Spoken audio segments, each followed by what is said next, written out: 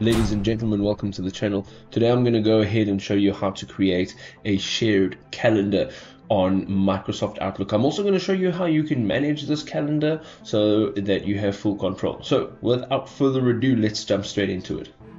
So what you want to do from Outlook is go over to the left hand side and we're going to navigate to our calendar.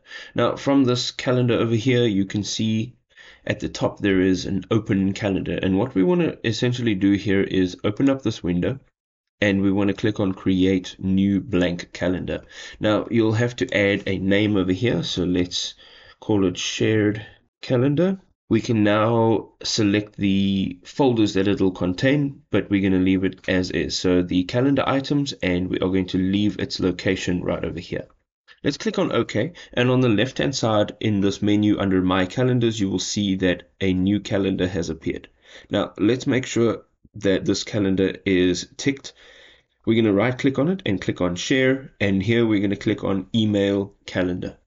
Now you'll have a few options. You'll get to change the actual calendar. You'll also get to change the date range that you are sharing, and then the details. So if it's availability only, limited details, or full details, you can choose right over here.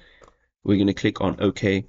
This is now just to confirm that you are sending or sharing this specific calendar, and you are going to now add the person to whom you are sharing this calendar with, and you can change the subject if you'd like, but you're going to go ahead and click on send, and we can just go, there we go, and it is now being shared. Now you can see the status over here.